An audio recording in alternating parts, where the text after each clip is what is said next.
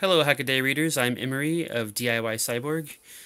One of my projects from my book, Arduino Projects to Save the World, is this outdoor data acquisition box, solar powered, and the sensors plug in out here by funnel jacks. And that led me to this PVC pipe version, which is a bit more weatherproof and more robust, and serves pretty well. It's quite strong. The PVC pipe idea eventually led me down to the idea of building something out of PVC pipe for a weather station, a complete weather station, which would include a wind speed, wind direction, temperature, humidity, pressure, etc., etc., etc.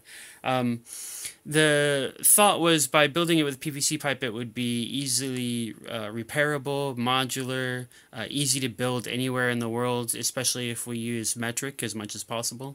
And this is built out of PVC-U, UV stabilized, so it's quite strong, holds up against the sun for years and years.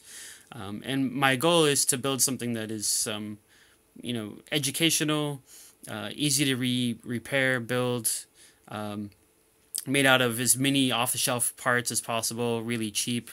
And the goal is that I'll have something that I could basically just add the laser cut acrylic, the circuit board, and a few of the mechanical parts like the shaft and bearings. Throw that all in an envelope and ship it anywhere in the world. And with that envelope and some PVC pipe from the hardware store, you should be able to build your own weather station. That's the goal. And have it cost less than, Ichiman. $100 for the American people. So that's my plan.